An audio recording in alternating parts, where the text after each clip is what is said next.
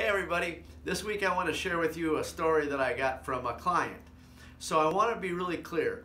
We've talked about this before. If you're the person that causes an accident, that makes you the insured. The person that you hit is the claimant. So these days, it's not uncommon for people to come in and say, Louie, I don't want to put a claim in on my insurance because I don't want my rates to go up. Well, the reality is if you hit somebody and that person files a claim, they're the claimant, then they're going to have a claim on your insurance, and that's going to make your insurance go up.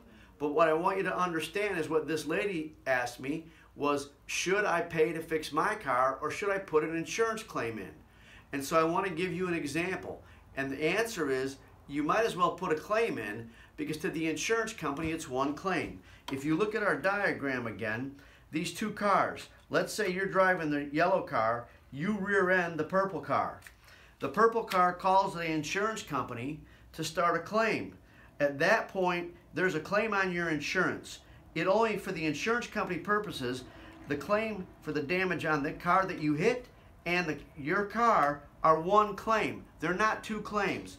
Even if you had 3 cars sitting here and you pile into the back one and it goes into the next one and it goes into the next one, that's still all one claim, even though that there were 4 cars involved. So I want you to realize that if you hit somebody and they're going to file a claim on your insurance, the best thing you can do is have your vehicle fixed through the insurance as well, because your insurance is going to go up if you're in that scenario with your insurance company.